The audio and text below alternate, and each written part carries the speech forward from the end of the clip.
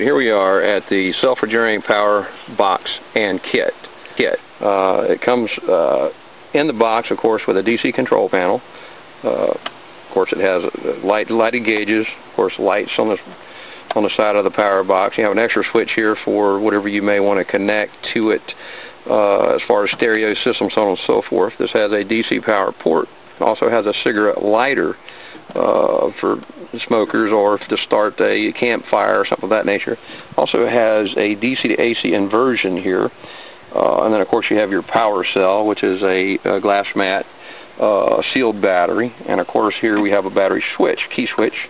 And you turn on the switch, and of course that would power up the inverter. Now the inverter is activated, and we'll kind of give a little demonstration here with using a AC power device. And of course your DC is being run by the direct current, and this will be alternating current. And now the cord, which we just plug right into the inverter, and it's ready to go.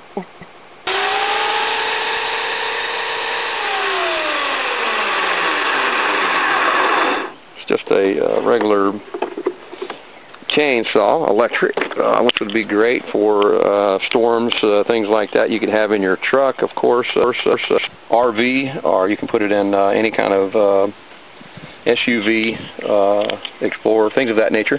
This can go in the back. It can be behind the seat of some king cab trucks, this kind of thing. And this connects to the alternator of the vehicle, and as you drive, of course, it charges the power cell.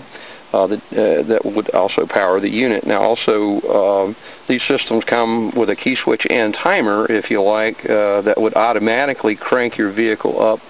Let's say if you're using this system for a long period of time, you might be using an RV, you may be using it, let's say, on a campsite or something of that nature.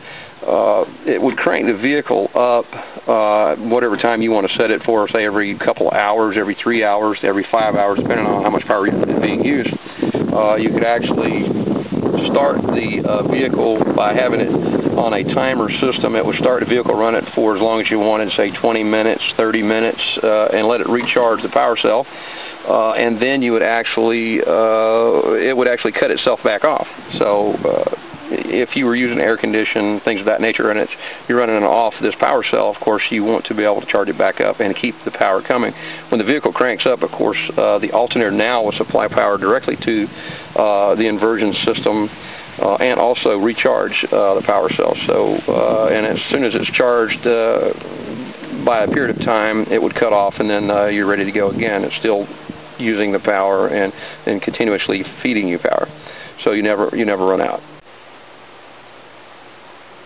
All right, we're back at the self-generating power box kit, and I wanted to mention that, of course, it comes in a box. This is one of the boxes it would come in, and of course it can come in, we have some smaller boxes and we have larger boxes that it can come in, and that can be based on what you would like to have the system installed in. We can do that for you, and we have some that are already pre-made, so there'd be various sizes and for various vehicles.